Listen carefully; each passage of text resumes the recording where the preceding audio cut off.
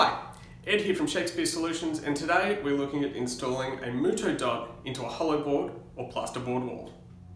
The challenge here is that the screw that comes with the Muuto Dot is designed to go into a solid timber stud or a concrete/masonry wall with an appropriate plastic plug.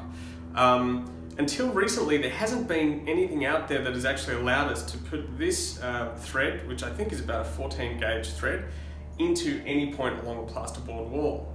The problem with that is it means that we've been restricted to where we can place these, which is kind of against the design philosophy of the product in the first place. The solution here is to use the GeeFix Fixings.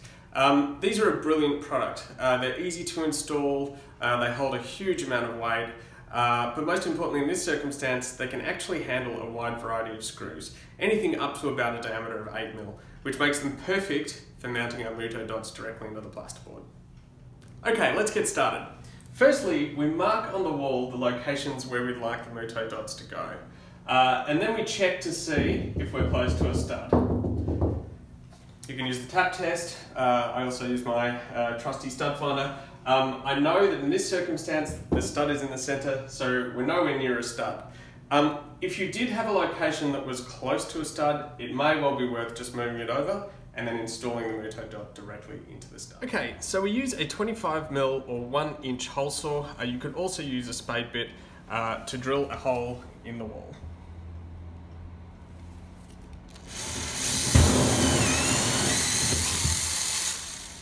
The next step is to thread the cord through the backing plate and through the plug.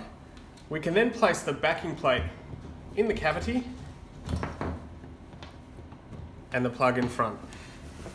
Using the cord, we can then adjust it into our desired position. I would like these ones directly up and down. We then place our center screw in.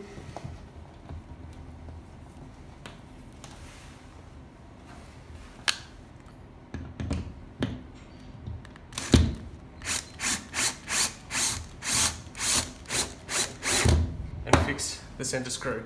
You will feel the backing plate tighten as the screw takes hold and forces it against the wall. At this point, we can remove the cord, and then it's simply a case of fixing the smaller upper and lower screws.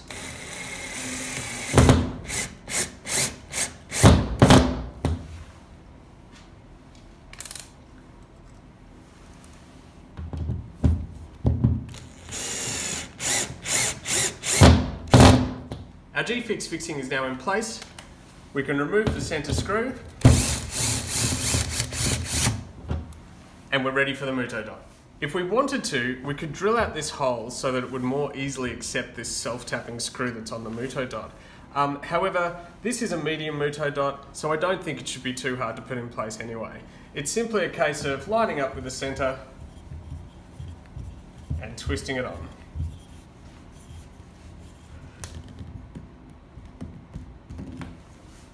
Previously this was a difficult job, but as you can see we've been able to mount both Muuto Dots into plasterboard with no studs behind. I would say they took about 4 minutes in total. They're incredibly securely fixed on there, they're not coming out.